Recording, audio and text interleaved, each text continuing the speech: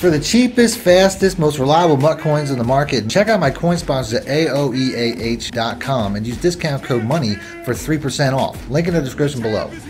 Welcome back, Money Team. This is Mad Money Shot. Snip of the Mad Cheese as always. Got a Madden 23 video for you guys today. Today I'm going to be going over the latest speculation when it comes to the major news that's going to be dropping pretty soon when it comes to Madden 23.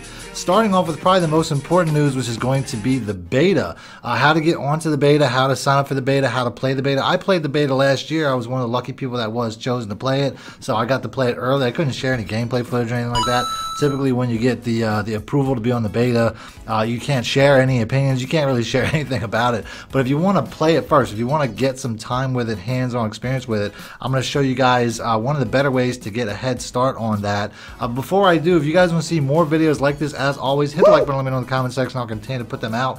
Other than that, let's get right into the video. Now, in today's video, I'm going to go over a couple things. Like I said, I'm going to go over the beta. I'm going to go over the cover athlete. I'm going to go over the potential release date. Now, probably the most important one, I'll get this out of the way first. This is going to be about the beta sign up. This is something that MUTLeak's Twitter account recently put out a couple days ago, saying that the beta signups will be opening in the next coming days. So basically, if you guys don't know what the beta signup is, it's typically something you have to do on EA's website. Last year, they didn't really announce anything at all. They just kind of had something that popped up on their traditional website, and people were questioning what it was, and it turned out to be the beta signups. MUTLeaks was the one that cracked that last year, so they're a very good Twitter handle to follow. If something comes out official, I will post a video about it just like I did last year. Like I said, I got on it early, and I was lucky enough to be one of the people that was chosen to play the beta early. Now, as far as the beta, it's going to be on next gen only, which is basically what it was last year. They're not going to change that. We're a year further into next gen consoles, so they're not going to go backwards. Like I said, nothing's official, but they're not going to go backwards, and they're not going to have last gen or current gen in the beta. So basically, if you're on next gen consoles, you will have an opportunity to play the beta. I got on it last year, maybe because I was one of the few people that have next gen consoles last year. Maybe it'll be harder to get on this year, but ultimately it will be a next gen thing. If you don't have that, then you probably shouldn't waste your time trying to sign up. Now, next up, we're going to go over the release date, the potential release date. I see a lot of people speculating that the game will be available Friday, August 19th. Now, that probably doesn't make a lot of sense if you compare it to some of the release dates that they put out in the past. Typically, they like to release the game somewhere in the preseason, a couple weeks before the season starts. This year, the season starts on September 8th. Last year, it started on September 9th. So we use the same formula. We can go backwards about 3 weeks. Like I said, last year, the release date was August 17th. I think it was a Tuesday last year. They like to give you the option to buy like the Hall of Fame edition so that you can get the game a couple days early. Typically, it'll be like the Friday going into a weekend for the early release. So that's probably what they'll try to do again this year. So with that in mind, I really think that you're looking at two potential release dates, either the 16th, which is a Tuesday once again, which will set them up perfectly for people that want to get the early release and get that game on a Friday going into a weekend where they're off. Or we're looking at a release date of August 23rd, which is also a Tuesday. Once again, the early release date would be on a Friday, which would be the 19th. So I really think that you're looking at a release date between those two dates. If you guys don't know, video games typically release on Tuesdays. There's a purpose behind this. It's so retailers can have them in stock by Friday. That's essentially how it works. They expect traffic in stores to pick up by Friday, so it's released on Tuesdays because they're expecting more people to be buying them closer to the end of the week. So that's why typically all video games are released on Tuesdays, which makes the most sense for this game to be dropping either on the 16th or the 23rd, which is once again a Tuesday. Now, the next thing I'm going to go over is the cover athlete. Cover athlete is typically one of the first things that comes out when it comes to a new game. That's one of the things that really is like the first big drop. Then they do things like the ratings and the trailer and all that stuff. But ultimately, cover athlete, when that drops, that's really like the start of the upcoming games, information leaks. To me, cover athlete can be chosen from a number of different things. A lot of times it's based off of marketability. A lot of times it's based off of just whatever the hot young player is coming up in the game. A lot of times they think that's going to move copies.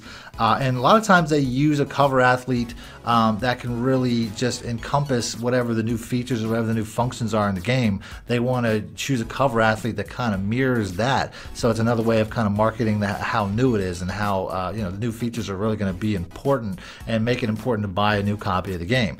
Now, the cover athlete that I think encompasses all that, I'll get to in a minute. But I'm going to go over a couple guys guys that I think really have the best chance of being cover athletes. Now, one of the most popular ones that I hear a lot of people speculating is Joe Burrow. Makes a lot of sense to me. I mean, he's a popular athlete. He definitely came out of nowhere last year. He's a former #1 pick, but he came out of nowhere last year to take the Bengals all the way to the Super Bowl, and I think a lot of people will probably be expecting them to have a chance to go back.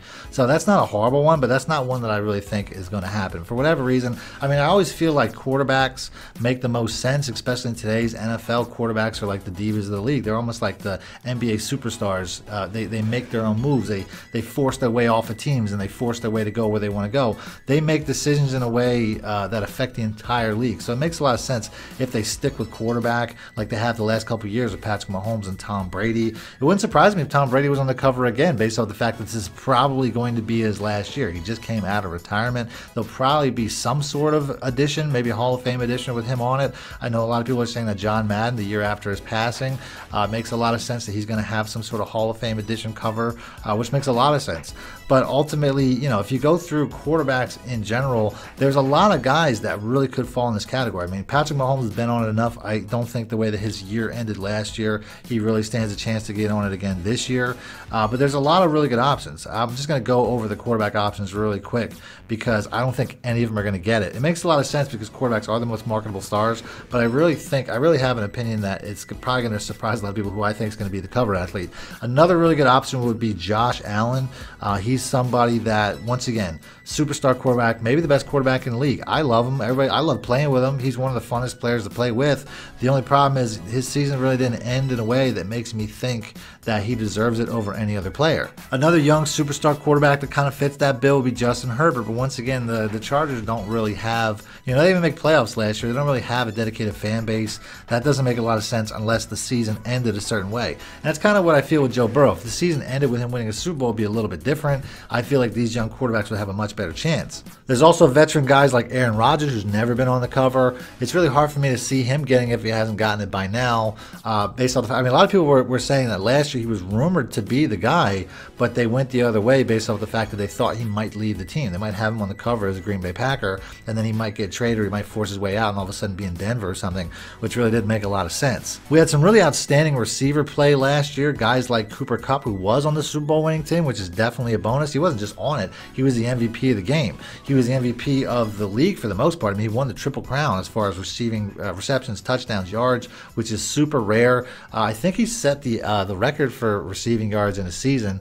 But ultimately, I mean, he's definitely a marketable player based off the fact that he was on the winning Super Bowl team. See, once again, you got to think about how the way the season ended. I mean, he couldn't have ended on a bigger high for him. He caught the game-winning touchdown in the Super Bowl. He had all the stats. He basically carried the Rams throughout the playoffs. I mean, he even caught the big, pass to win the game against Tom Brady and the Buccaneers. There's a lot of juice there behind Cooper Kupp, and it really wouldn't surprise me. But at the end of the day, does he really have the type of personality that they want to go for? I mean, he really doesn't have one. I mean, he's a great player, but you don't really think personality when you think of him. Another receiver that fits the bill as like the possible best receiver in the league, somebody that made a lot of headlines when they changed teams, would be Davante Adams. Now, if you were thinking I was going to say Tyreek Hill, maybe he's another option, but I don't think he has the image that EA typically wants because of all the things that happened to him off the field in the past. But Davante Adams going to the Raiders, that makes some sense based off the fact that, you know, once again, they like to put shiny new things on their package to make you think this game's totally different and you should buy it.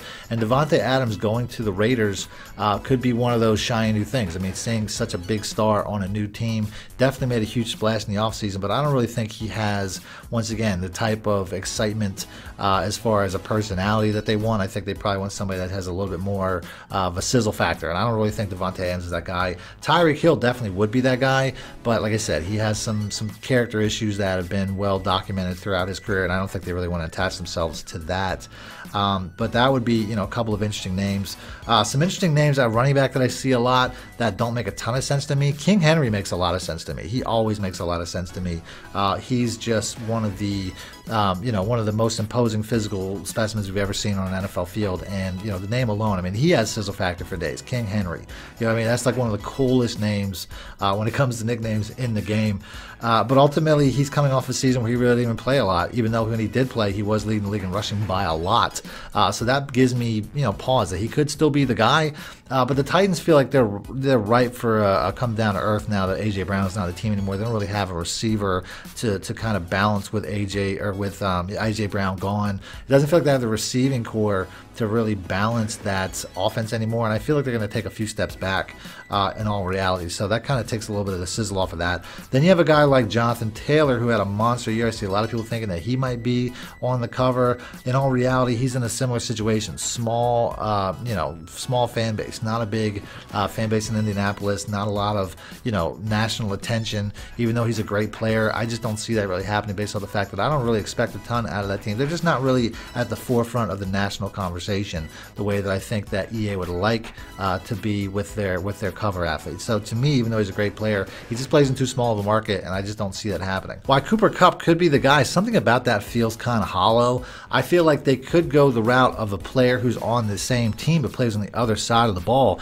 and that's Aaron Donald. Aaron Donald is a guy who could easily have been on the athlete a number of years now. He's been a 99 overall player for a very long time, and he's somebody that the second the season ended, when he made that final play against Joe Burrow, it seems like there was immediately a hype train to not just name him one of the best defensive players in the league, but one of the best defensive players of all time. Something like that, I mean, to me it seemed kind of out of nowhere, and I don't mean one of the best defensive players of all time. They were saying, is he the best defensive player of all time? So if there really is a number of people that really feel that way, that we're watching the greatest defensive player of all time, it'd be a perfect year to put him on the cover of a Madden game, especially considering that it's a year where they're bringing back some defensive functions like tackle battles and stuff like that, things like, push the pile, things like that that really are dependent on how dominant of a defensive player you are. So that is not my pick for who I think the cover athlete is going to be, but he's probably like 1B.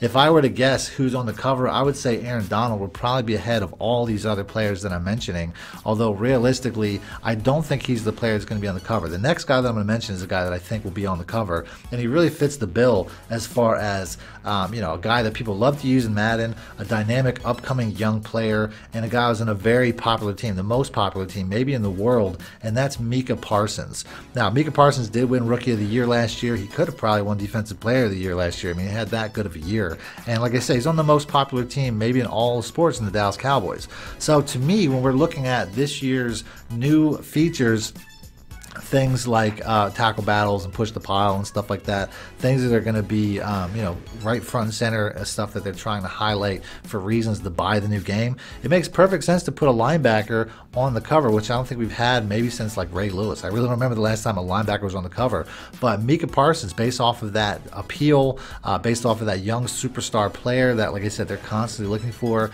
to highlight a new copy Madden and want you to make you run out and buy a new copy, that to me seems like a really good bet, because he's definitely the type of player that, I'm not saying he's definitely going to push copies for everybody, but for the largest fan base in the sport, which is the Dallas Cowboys, it's probably going to inspire more people from that fan base to want to go out and buy this game, maybe based off the fact that he's on the cover, and they're going to feel like he's probably going to, he's going to be one of the best players in the game. I wouldn't be surprised if he's like a 95 overall player his second year in the league. He could easily be Defensive Player of the Year this year, and he could really spell big things for the Cowboys in season. So all these things combined really makes me think that he makes the most sense. But I would also put that as a caveat. To me, that it's either going to be him or Aaron Donald, in my opinion. I don't think any of the quarterbacks really discern themselves for one another, and I don't really think that they want to put a receiver on there. I really think they want to go with a flashier position, which I think both of the defensive players that I mentioned really kind of are. So that's the vid. Let me know in the comment section what you guys think. Who do you guys think the cover athlete is going to be? Call your shot. Other than that, what do you guys think the release date is going to be? Do you think I was on the money as far as that's concerned? And how do you think your favorite NFL team is going to do this year, based off of the off-season additions that you guys have made? I know me personally, I'm an Eagles fan. Can't wait for this season to start. I think we're definitely winning the division. Other than that, let me know in the comments section what you guys think about all this. And that's it. Thanks for watching, man. My shit out. Need more help or just want to show your support? Then head over to my Patreon and join my team, where you can get exclusive content like ebooks and bonus plays, as well as early access to my vids and more. Link in the description below.